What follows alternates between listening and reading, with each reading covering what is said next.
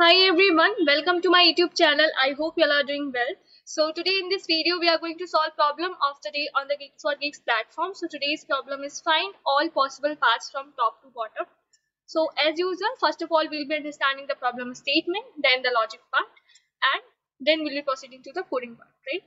So the problem says given a n cross m grid, find all possible paths from top left to bottom right. From each cell you can either move only to right or down, right? So basically we are having a grid of size n cross m. We have to find all the paths from top left. So top left basically you can see it's our source to the destination, where destination is bottom right. So now we are having just two options to explore. So what are those? That we can either move to right or down. So just right or down, these two options we are having. So basically it's a normal DFS thing that we can apply here, right? And having two options for exploration, that is we can move to right or to the down. So let's understand the same with the help of an example, right? So the example is input we have 1 2 3 4 5 6. So this is the source, and this is the destination, right?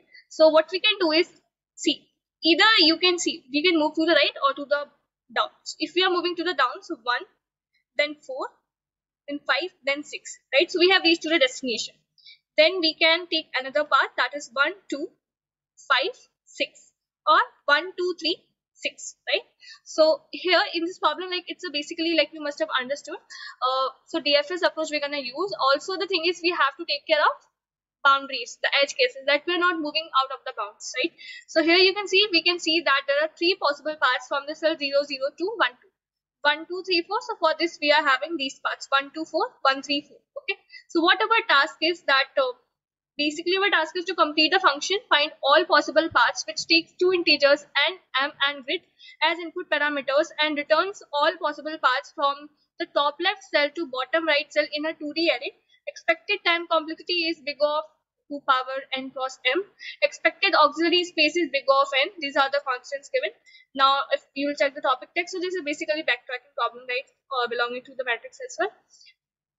So what we have to do, well, I hope the problem statement is clear and somehow the logic part is still there in your mind, that basically what we are supposed to do. So let's what we can do is we can quickly jump to the code part, and there itself we can understand that what we are doing in this problem. Very straightforward problem it is. So see, first of all the thing is we have to explore the paths. So for this we are taking this path array list, right? So to storing the individual path, that the valid path that we are having, and we have to return array list of array list. So this is the answer that we are going to return at the end. So here we have taken this function helper, which is taking, see, we have to start from 0 0 elements. So 0 comma 0 we are passing grade, path, answer, and n and m values we are passing to this function. Now in this function, first of all we have to check the boundary cases. So here we are checking that if I value has become greater than equal to n or j value has become greater than equal to m. So these are invalid condition, right? So we have to simply return we are moving out of the bounds if any of this condition is true, right? And if this is not the case, then what we are doing is, okay, if this is not the case, then what we are doing is we're simply adding that particular ijth element to our path, right? And then see, we were having two options, either to move down or to the right. So first of all we are exploring the down path, right?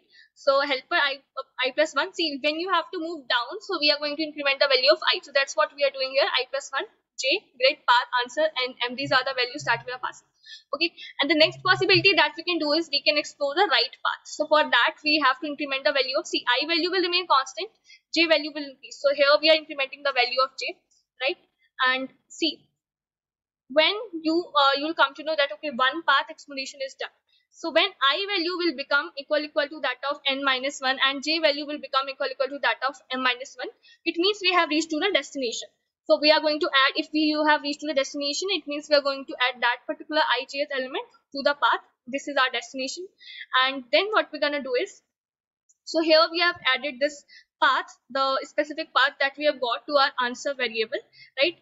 To our answer array list of array list. And here, see, now after you have got 1 2 3 5 6, like whatever it is, 1 2 3 5, whatever it was, or let me mention here itself.